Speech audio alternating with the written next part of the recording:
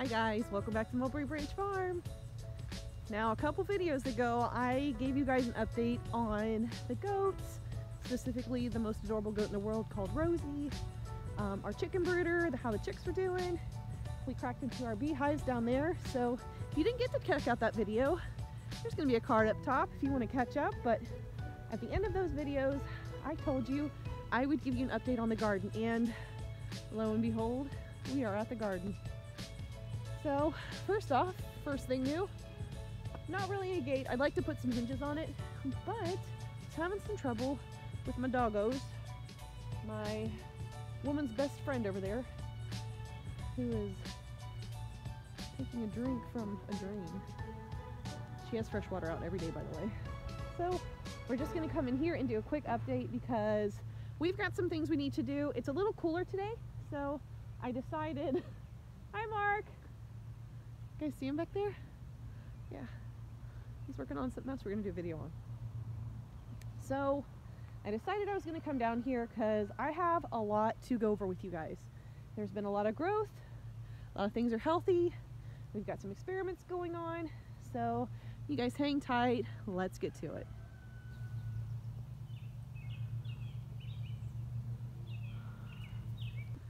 I have to say that I'm particularly proud of my garden this year. I've really put a lot of heart and planning and time.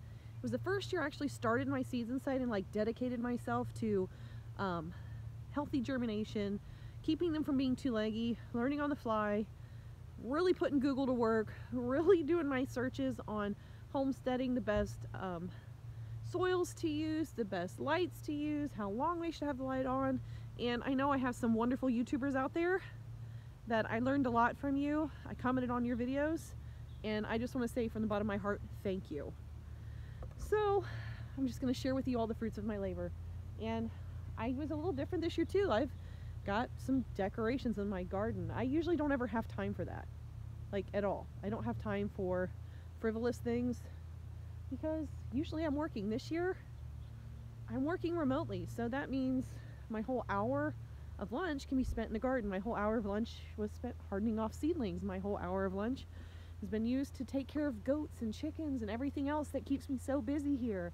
And this really has been my oasis in a way. It's been my paradise, my labor of love, because in those moments during this quarantine where I felt really pent up and really isolated and alone, even though I'm in a house with 2 other people who I love more than anything in the entire world.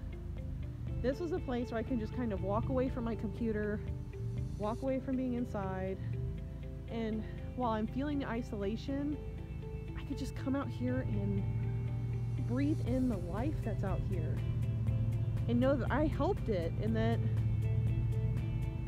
it's flourishing because I took the extra time, I took the extra lunches to come out here and do what I needed to do and till and amend soils and push compost and turn compost, and it has just really been something different for me this year. And I don't know, I would like, punning on words here, I've grown with my garden this year. And I hope a lot of you out there that have endeavored this wonderful path of self-sufficiency and wanting to grow your own food and learning what that means and feeling the victories and sometimes the failures that aren't really the end result, they're a tool for the next experience. So I hope you guys are feeling it like I am. And if you haven't, if you've been on that fence, and I said it in my chicken video for people that maybe were on the fence about buying chickens and having their own food sources.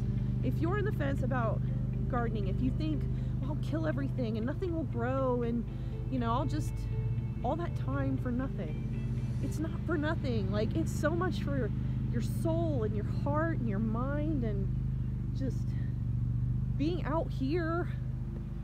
And I know I'm waning poetic, but I'm really feeling it today, like deep in my heart, like I'm just feeling it. And I just hope you guys feel it. If you are on that fence, I'm not going to lovingly nudge you. I'm going to just like flip you over, because it is just, you can't be afraid to fail with plants. They're so forgiving. Even if you get them too leggy, even if you overwater them once or twice, they can be really forgiving. And if you don't give up on a plant, it doesn't give up on itself either. Odds are you can probably get it back to a healthy, productive plant. So now that I've been poetic and giving you my heart song for the garden today, let's update you on what's going on out here. So I'm really proud of my lettuce this year. They're so beautiful. Like, look at the pop of green, like, and then there's a turd. There's a bird turd. There's a bird turd on my lettuce.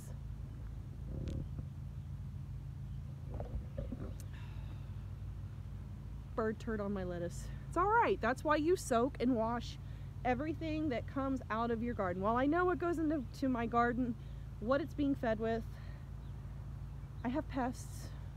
They like to hide in things. Things fly over. They like to sit and have a glorious day on some of my decorations, and I love that because I enjoy seeing them out here. But sometimes they poop on it, so. Isn't that like life though? Sometimes we have things that we work on and we really try to cultivate and grow, and then someone or something just comes along and just poops on it. And that's okay. It's fertilizer. Poop is fertilizer. Woo! The barn swallows are out today, guys. I don't know if you can see them behind me, but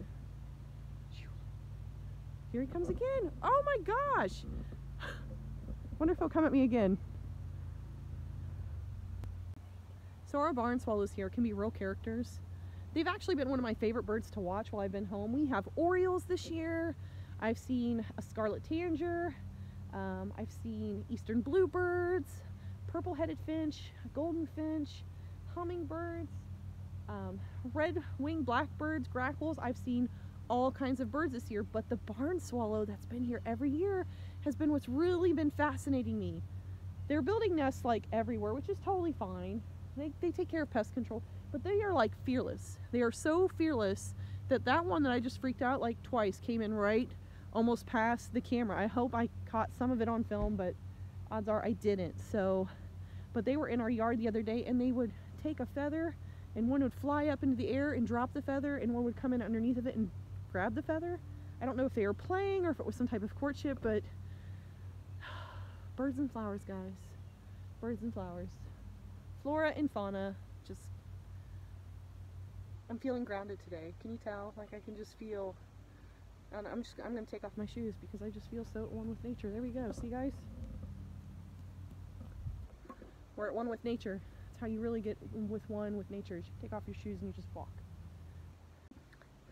So now that I'm gonna really try not to wane poetic on you guys too many times today, because it does get a little old, but it's just, I feel it in my soul today. So we've got our tomatoes that, while they came in real healthy, I'm not really happy with the growth on them. So I think I'm going to do some compost tea. I might do like an aerated form and one where we don't aerate it, where it's just kind of like an extract. So we've got that going on that I will make a video of if I tend to do it, but we're just gonna see if we can really get these guys to pump up and grow a little bit more for us. Everything's been kind of stunted this year because we've gotten an enormous amount of rain. It gets really, really wet, and it gets really hot. And then it rains some more, and then it gets really, really hot. So I think some of the problems with my tomatoes and my cucumbers makes me really glad that I've got them in a raised bed, because I honestly feel like they're stunted a little bit because of that influx in water, where we do tend to have wet springs here, but like just the last week has been like, it's been real wet, guys. So you can see we've got strawberries going here, going strong in both of these. And look, my daughter and my husband are going to be in hog heaven in about a week or two. You guys see that? That's a baby strawberry. And they're all through here. You can see there's a whole bunch over here starting. They've all lost their blooms, and they'll start to bell down. Some in there. The only thing we'll have to watch is with so many birds that I've noticed, I'll probably have to compete with them to get my strawberries this year. And if I don't get strawberries, I might have a revolt in my house, because Mark and Joe love strawberries. And while I'm not that big on eating strawberries, fresh strawberries, like fresh strawberries from your garden, nothing beats it. Nothing beats it in the whole world. It's like the best snack to come down here and get, and we will soon have a snack to come down here to get. not too long because we've got our Alaska peas. You guys, the last time that I showed you this, where we had actually moved the rope up, it was like after I moved the rope up, these guys just went crazy. Like, it's been 2 weeks, and this is 2 weeks of growth. I mean, like, all this through here, 2 weeks of growth. It has just been so great. So I'm hoping that you guys, we're gonna have some peas not too long. I'm just hoping we'll beat the heat. I got in on the late side of the party for peas because I don't usually tend to plant peas or cold hardy because I've never had time on my hands like I have this year to actually go and do that and be productive, and for it to be just so healthy because I had time to give to it. So this year I wanted to go for it, and of course I worried too much and I almost missed out. So I'm really hoping the heat will hold off, because I'm pretty sure that these will all turn yellow once we get a really big heat snap. My broccoli, I'm actually really proud of my broccoli. If you guys have listened to anything or watched any of my prior seed starting videos, or where I'm just correcting these broccoli seeds being really leggy or losing some to frost, I'm actually super proud of everything here, except I've got this one plant over here. I'm really kind of worried about him, and I'm just trying to keep some pests off because I'm starting to see holes, and I don't like to use the 7. I really want to use something natural. I've read a lot about neem oil, and the reason I'm not just going to use diatomaceous earth like I usually would, or any type of like 7 dust powder, I don't want to hurt my bees. I actually want my bees over here to pollinate what's out here. So I'm straddling that line of the good bugs that I want in my garden and the bad bugs that I want to get rid of. With, I guess, good and bad is in the eye of the beholder. I'm sure they all do their own part for my garden, but I'd rather my bees do more than the other bugs that I think are bad. Can I see them in there hiding? Some lettuce from last year. Look how pretty. And then I've noticed on some of my cauliflower, on the bottom leaves, they're yellowing, so I've just been plucking those as I find them. But I'll have to do some reading. I'm not sure if that's showing that my soil is deficient, or if it's starting to get too hot on them, or what. And again, that's because, like broccoli, that I love to eat and I love fresh, cauliflower, I love to eat, I love fresh, but it's one of those gosh darn vegetables I never have really good luck with. Except for this year, they look super healthy because I started them ahead of time. So I'm guessing that my results this year are proving that I will start seeds again next year. So I'm going to try to store everything that I'm learning deep down in my brain. In the file it says, Ashley, don't forget this, and don't push it out of your mind for song lyrics for your favorite song of the day. Ashley, remember this. This is your past self talking to you. Don't forget it. You'll thank me. And then here's my corn that I'm babying. Guys, I've got glass gem, a purple hybrid, and then this measly row right through here. That's actually my red corn. I was really excited to see like that bright red burgundy corn, but it seems like it's just a late bloomer. I keep trying to tell myself, give it time, Ashley, be patient. Everything grows in its own season. And just because the seed next to it germinated and sprouted now doesn't mean in 2 or 3 days it won't sprout and germinate as well. So I'm hoping that it's not just that the seed is bad and that it's just they're like late bloomers, because I've got the same thing going on over here, guys. You'll see that here in a minute. Gosh darn it. And for me, I like uniformity, I like symmetry for the most part. And it's an OCD person's nightmare over there. Just gonna tell you now. OCD person's nightmare. Then we got our jalapenos. Some of mine came in here for my starts and they just kind of putzed. They shocked when I transplanted them, and nothing I could do would bring them back. Some of them are still in there because, like I said at the beginning, if you keep trying on the plant, it'll keep trying for itself too. But one of the really good things here in this bed specifically, all of those little sprouts are jalapenos from last year. I actually didn't get to harvest everything, and there was eggplant here. So the year before that, I had put jalapeno plants. Then I planted eggplant in here, and at the end of the season I had jalapenos coming up through the eggplant that had already died and gone because it was out of season. And lo and behold, any of those peppers that I didn't harvest, especially down here in this corner, those are all jalapeno plants that are volunteering.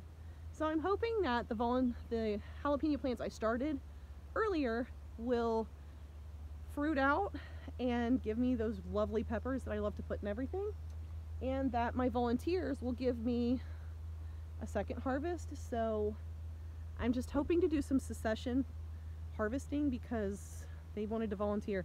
And everything actually in that walkway right through there, those are all jalapeno volunteers too. I'm gonna try to wait to let them kind of grow and get bigger, because then I'll transplant it in here, or I'll gift them out to my friends that would like to have jalapenos, that maybe, because every place around here is out of garden supplies and starts because pandemic. Elmo! Elmo! Come here, get my carrots! Got my carrots! Got my carrots, mama! My carrot. Let's see here. And I'll give you guys an update on my potatoes. Y'all, they're killing it. They're killing it even after the frost. They look great. They look great. We're gonna actually have to cover them up and roll the sides of our bags up. So for right now, I'm just gonna call that a win. Pure and simple. I'm calling that a win. That was a successful experiment. So this year I actually designed my garden, and I will already point out some flaws. This pumpkin break in the middle, while I thought it was going to help me seeding, I wouldn't have to break down and move the wheel of my seeder, which if you guys didn't get to see that, I'll have a picture of it over here. If you're interested in getting a seeder, there'll be a link for it down on Amazon in the bottom. So even though that worked for me for seeding, when it comes to tilling and weed control, not so much. This girl kind of, I'm still working on my thought of projection into the future. I'm a little bit sporadic sometimes, if you guys haven't figured it out. So I've got a lot of this weeds coming up, which these sunflowers are coming in really good. They're going to be so beautiful. But I need some way to control the weeds out here. So you guys can already see behind me, I've got some straw. I'm going to use straw back for my corn. And then I'm actually going to use actual mulch up here between my rows of sunflowers, and that's going to be our new experiment. So our experiment with the potato bags worked great. If you guys didn't get to see that video on how to grow potatoes anywhere, there's going to be a card up here and you guys can see. Successful. Might as well do it. You can grow potatoes anywhere, guys. You don't have to have land. So bringing us back to the point, I'm actually going to do mulch up here, and we're going to have a little competition between straw and mulch. Both can be retilled back into my soil at the end of the season and give back in some way and break down and biodegrade to be food and helpful in my growing seasons to come. I want to see which one blocks weeds better, or which one has to have more applications. So I'm really going to try to keep myself honest in this endeavor. So there's that. That is one of the things that we're going to be doing today. I've got the straw, I've got the mulch. I'm running out of daylight, but I'm going to try to get it done today before I go to bed. So if I get a pop-up storm later on in the week, it's not going to be a big deal. Okay guys, here's the OCD's heart attack getting ready to happen. Give it in 3, 2, 1. Look, there's no corn on these 3 rows. There's corn over there. The ambrosia likes it. The glass gem and the purple hybrid like it. But the red no like it. And I don't know if it's because you got... Oh guys, look, fertilizer. She's gonna puke. She's gonna puke. No! Don't puke. No!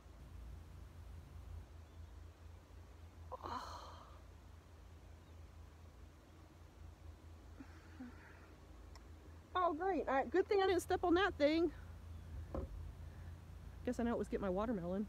I don't know if you can tell, like in the background over here, there's a fence post, all these little fence posts, and I've just got some garden netting around my garden because I noticed things were eating my watermelon.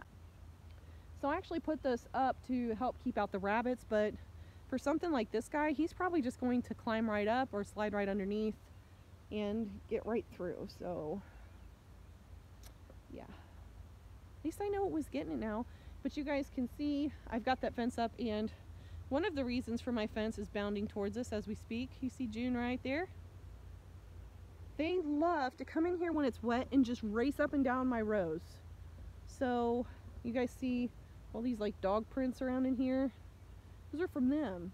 And at this point in the game, with the soil being so moist, if a dog steps anywhere near one of these plants, it's like completely uprooting it, killing it, and I just couldn't stand for it, guys. I've worked too hard, so I put up a net. It's probably not going to be the net. I'm hoping maybe to get into some Premier 1 fencing. I don't know if it would have kept this guy out, but we'll see.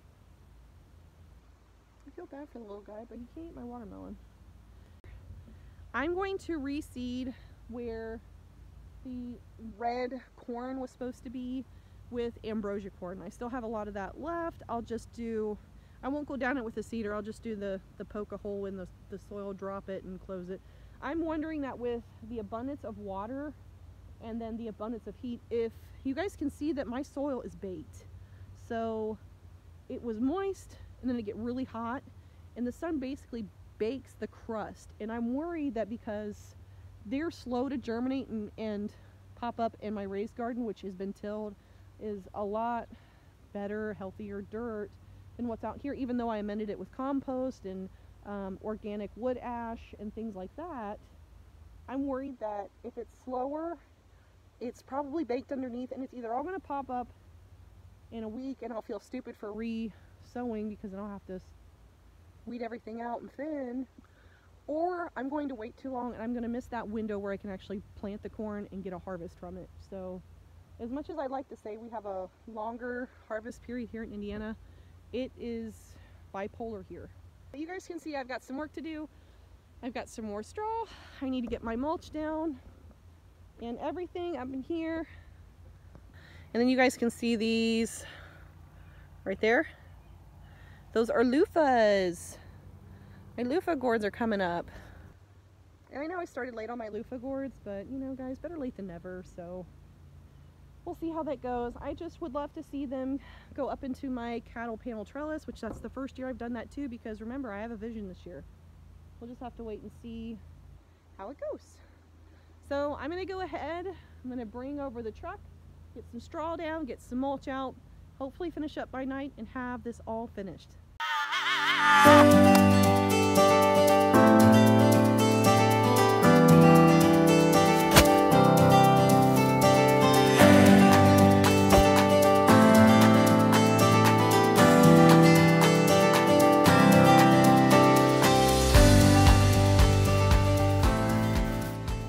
Alright guys, we're done with that.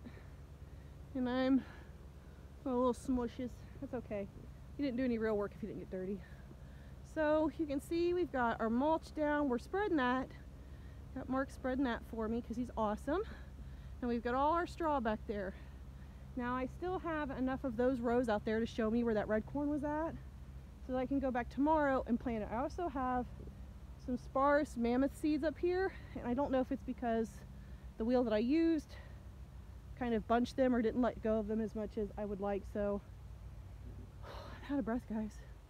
So I did buy some more packets of seeds for sunflowers, so hopefully I'll be able to even up my rows so that when these guys come up, it'll be beautiful, and hopefully it'll also give me like a succession bloom, where I'll have my first round of blooms that come in, and then 2 to 3 weeks later I'll have another round of blooms that come in, and hopefully that'll just make it a little bit more beautiful here for longer.